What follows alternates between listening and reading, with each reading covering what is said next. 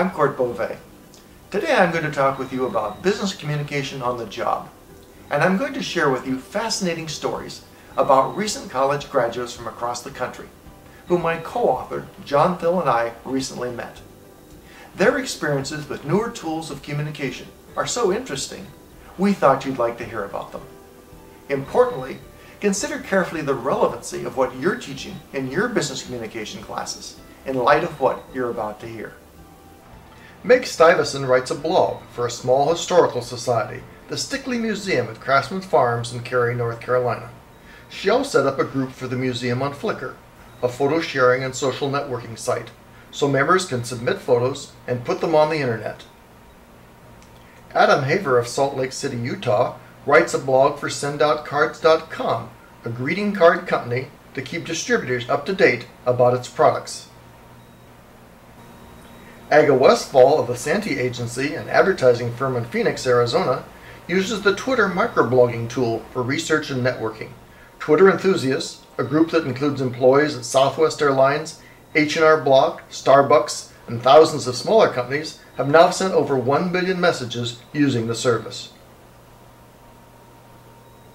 Melissa Popp, who is employed by Best Buy in Dover, Delaware, uses YouTube, the popular video content site used by more than 70 million people a month in the United States to educate her customers about the purchases of electronic products. Eric Binfett, who now works in the insurance industry in Minnesota, used his creative and technical skills to write and produce the winning video in a Dairy Queen employee contest. The video did such a great job of showcasing some important new branding elements that the store owner pitched it to corporate as a potential commercial. Matt Niederlander of Pompano Beach, Florida, just launched a new advertising agency that allows anyone to create a concept for a commercial, post it on YouTube, and get paid based on how many people view it. Gerald Thompson of Clinton, Washington, just launched In My Life Video, a service that produces personal autobiographies. The skills he honed in class helped him write the copy for his website and a script for a promotional video he posted on YouTube. Philip Beach of Portland, Oregon, owner of a home video studio photography franchise, uses the social networking site Facebook with more than 50 million members to communicate with other franchise owners and to keep up to date with their businesses and lives. He also uses it to market his business and to educate prospective clients about his services. Matthew Mayer of Oakland, California, is an e-learning developer who has just written and produced a series of podcasts which are digital audio files that can be heard on a computer or a music player, such as an iPod, for Roche, the pharmaceutical company, for distributing technical sales material.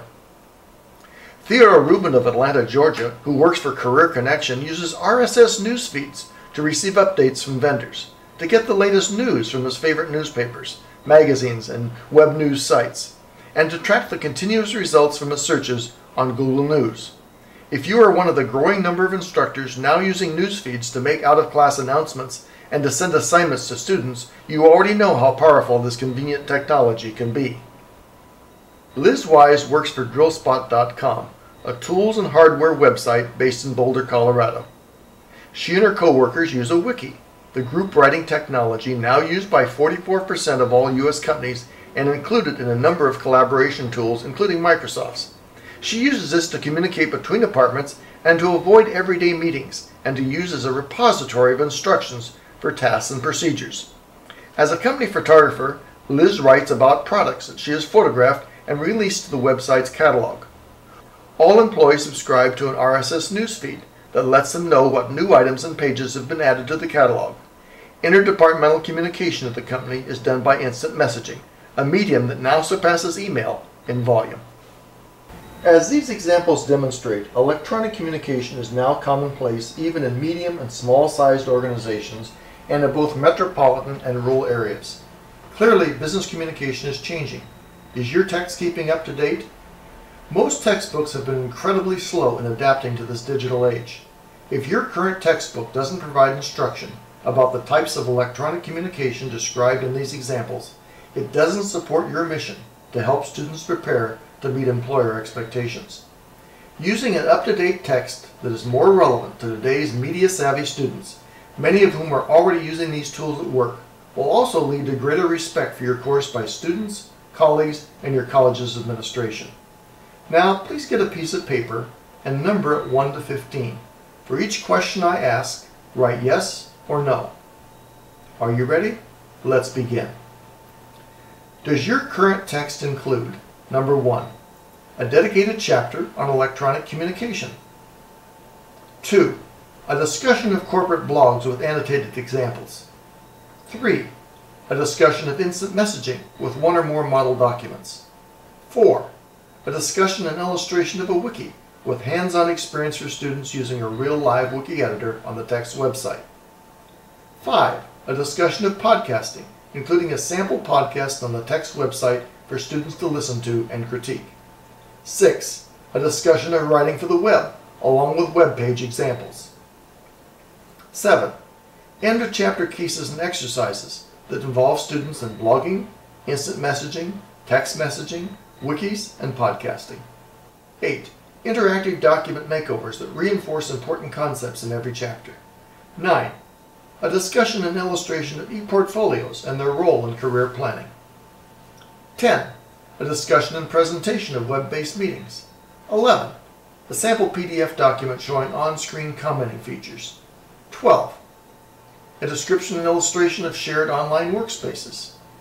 13, an illustration of an interview simulator. 14, discussion and illustration of RSS news feeds.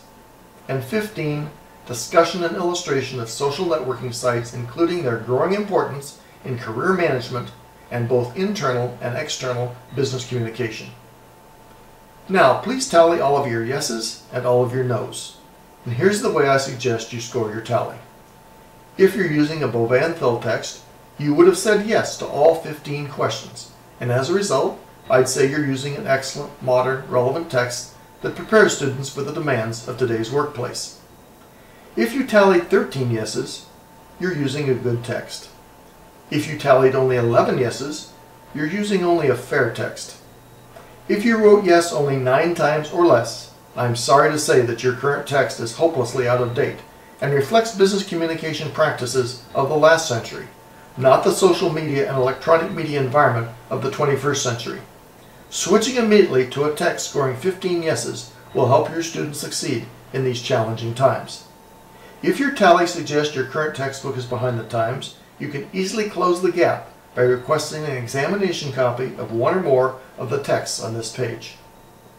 Call Pearson Education's customer service at 800-526-0485. For a rich array of resources for teaching social media and electronic communication, go to Business Communication Headline News. Look under Categories in the left-hand column and select the topics in which you're interested. www.businesscommunicationheadlinenews.com. For teaching tips and techniques, often about social media and electronic communication, go to Bovee and Thill's blog, www.boveeandthillbusinesscommunicationblog.com. For more than 175 PowerPoint slideshows, many dealing with social media and electronic communication, go to Real-Time Updates and select Instructor Media. That's www.real-timeupdates.com. Watch business communication videos on Bovee and Thill's video channel on YouTube. To find the channel, go to youtube.com and enter Bovee and Thill in the search box. Thanks for watching.